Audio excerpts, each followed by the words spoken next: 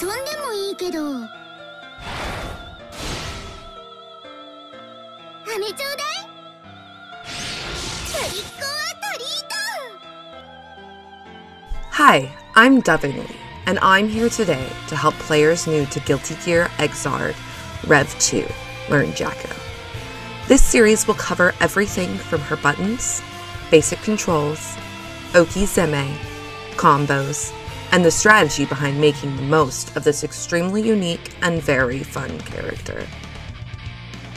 Jack-O's uniqueness as a character is present in every aspect of her play, even within her combos, pressure, and Okizeme. She doesn't have consistent access to damaging combos due to the fact she has no specials that directly attack the opponent. Her longer and more damaging combos require certain counter hit or 6P starters, and Red Roman canceling to continue a combo has diminishing returns because of the aforementioned lack of non-setup specials. Even if she is able to land a really big starter, by the nature of how her servants and combo theory functions, her children will usually mess up the combo anyway. Add in the fact her pressure cannot loop itself without servant's aid, and it starts to become clear just how deep Jack-O's unorthodox game plan goes. At a baseline, Jack-O will usually want to be routing most hits she gets early on into a 3H, 2H, or 4D knockdown, in order to safely set up houses without the opponent's interference. She has good Gatlings that will semi-consistently route into any of her multiple knockdown options, depending on spacing and if there's servants nearby. Once she's set up, any other hit she gets will come down to structuring the combo to take as long as possible to complete, while still aiming for opportunities to set up if she needs them. It is important to note that long, damaging combos are not common with this character, and Jack-O will almost always be better off playing the long game in a death by 1,000 cuts manner than sacrificing opportunities to work towards her win condition just to deal a bit more damage. That being said, if you do get one of these good hits and are under the right conditions to perform a damaging combo, go for it. Jack-O's combo theory outside of Gatling streams and without servants around can be simplified into this basic 4-part structure. Gatling into a button that pops up on hit, or simply start with an air hit. Do a jump cancelable button, jump cancel into an airstream, and then do jumping 4D with any downward direction.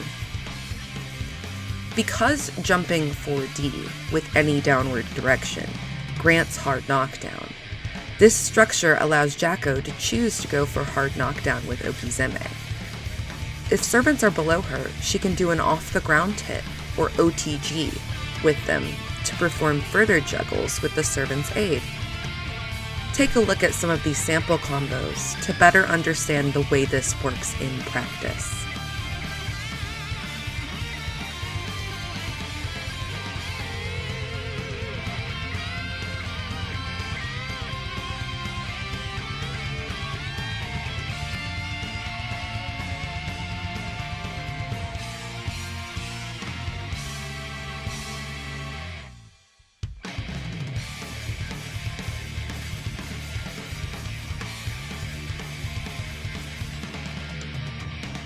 Counter hit 2S and 2H are Jack-O's most damaging meterless starters that follow a different theory than usual, called the gravity combo. The structure and conditions for the gravity combo are far too involved to be explained here, but if you're interested, go check out the gravity combo section on her Dustloop Wiki, where I go into extensive detail on it.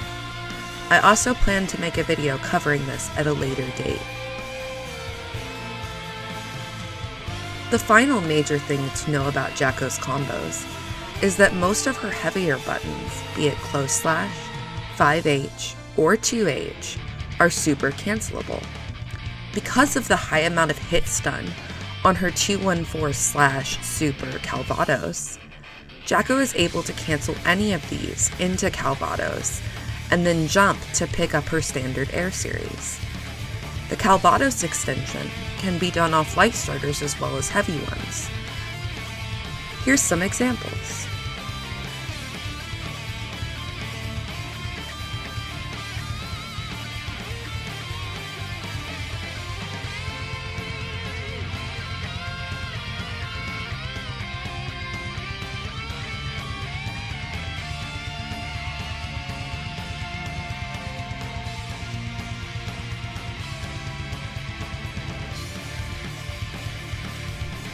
Once there are many servants around, most of her combos deteriorate unless she lands a 5d8 homing jump.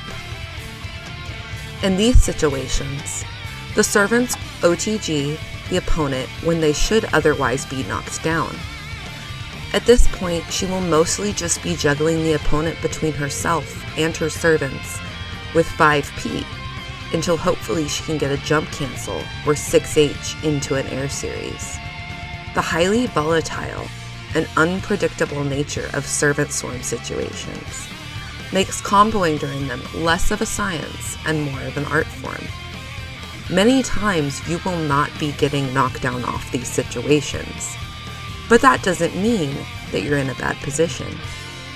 Mess around with the sequencing and don't stress if a combo blackbeats or drops.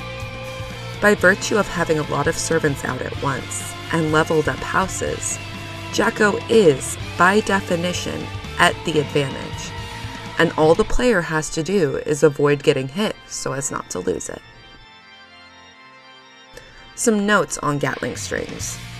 Far Slash does not consistently combo into 3 heavy from a lot of ranges, or at all on some characters. If you really want the knockdown, making sure to stay aware and route differently if you don't think Far Slash 3H will combo is important. Her air combo series is JS, double jump cancel, JS, both hits of JH, J4D plus any downward direction. There are some combos that stray from this, but this will almost always be the what you do. IADing after a 6p first hit of 6H Gatling is a good thing to be able to do because it has very good corner carry.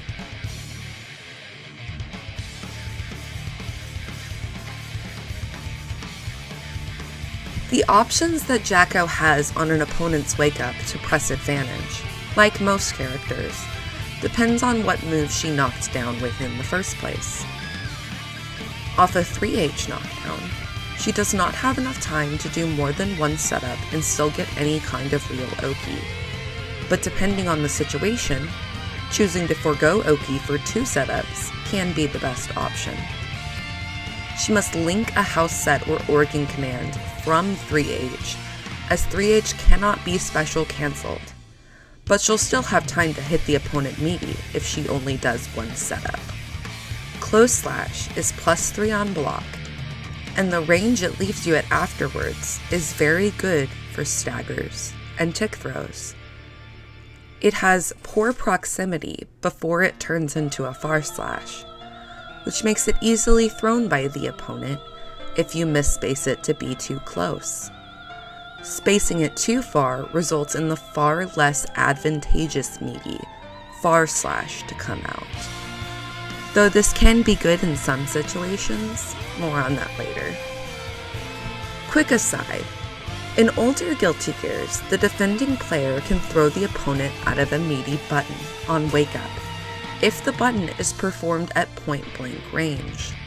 This is true in Xrd Rev 2. To avoid this, you must space your meaty button so the throw box on it is out of range from the opponent character's throw range, resulting in them attempting to throw on wake up being counter hit due to their 5H or 6H coming out instead of a throw. Different characters have different throw ranges, so against characters like Eno, Bedman, and Potemkin, who have the largest throw range in the game, you must be careful when spacing your meaties with close slash. Because 3H can knock down at a lot of different ranges, when choosing to close slash as a meaty off a 3H house set knockdown, micro-walking back or forward to correct spacing is a good habit to get into. The other best meaty option for Jack-O is 2K, which is also +3 on block like close slash, but covers a large amount of space for its speed as well as being a low. The drawback of meaty 2K is that the button is only active for a total of 3 frames, so timing it to hit truly meaty can be difficult. Use the open source application Reversal Tool to practice the timing against the training dummy that is set to press 2P the first frame it wakes up. A link to download Reversal Tool will be in the description. Just like close slash, you can be thrown out of a point-blank 2K meaty, so off longer range 3H knockdowns, going for a 2K as a meaty over close slash is preferable because of its range and not being a proximity normal. The final Oki option off a 3H knockdown is to perform a safe jump. If you don't know, a safe jump is a jumping button that is timed so the active frames will hit meaty as the opponent wakes up. So if the opponent does an invincible reversal on wake up, you will be able to block it, like so. Jack-O does not get any setups and a safe jump off a 3H knockdown at any range. You may sometimes see Jack-O players doing something that looks like a safe jump after doing a setup, but it's not real and is used more as a knowledge check against characters without a DP than anything else. You will almost always use JH as your safe jump button because it's easy to time due to its large amount of active frames and block stun, as well as hit stun. JH also has a hitbox on both of Jack-O's feet, so you can even do cross-up safe jumps. Just make sure to block the other direction if they do actually reversal. Use Reversal Tool to help make sure your safe jumps are real.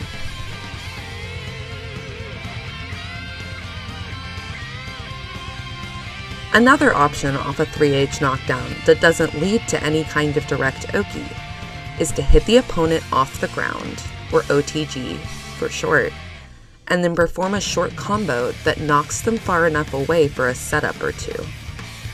The obvious downside of this option is that it returns you to neutral, and if the opponent techs forward, your setups are not truly safe. That being said, this is often a good option against characters with a DP, so you are able to set up houses or do an organ command without worrying about their invincible reversal on wake up. The standard 3H OTG combo is 2K, 5P several times, 5K. The amount of 5Ps you choose to do is usually dependent on how far away Jack-O was when the 2K OTG'd. A 2H knockdown is one of Jack-O's best because it allows for a house set and a safe jump. Although if 2H is mashed for more hits, this is not the case. 2H's special cancel window is right before the final hit, and very easy to miss. Practice the timing of setting a house into a safe jump, so you can take advantage of this great Okizeme opportunity. Off a 4D or J4D knockdown, the Oki situation changes depending on what direction you spit them in. If you spit them directly forward or backward, you are able to do 1 or 2 setups, but without an opportunity for Oki or a meaty. Safe jumping is not an option with the forward or backward knockdown due to spacing. In a diagonal downward direction, you have many of the same options as you do off a 3H knockdown, because house sets and organ commands also must be linked from a 4D knockdown. Safe jumping from this distance is a bit difficult, but worth knowing how to do. You cannot do a setup and a safe jump. Directly downward gives you the same options as off a 3H, though spacing is crucial as to not get thrown. Often, if you want the hard knockdown, the downward direction instead of forward or backward is best if there are servants around, because servants are notorious for OTGing the opponent and ruining hard knockdown opportunities.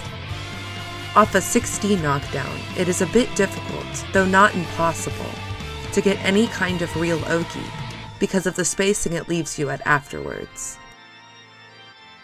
In the corner though, you can OTG it into knockdown solo, and anywhere with servants around.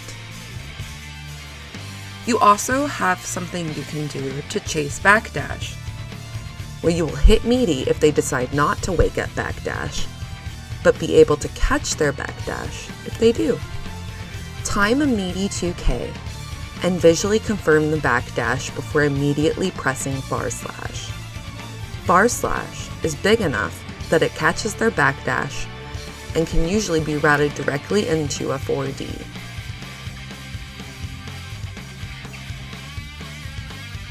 Thanks for watching.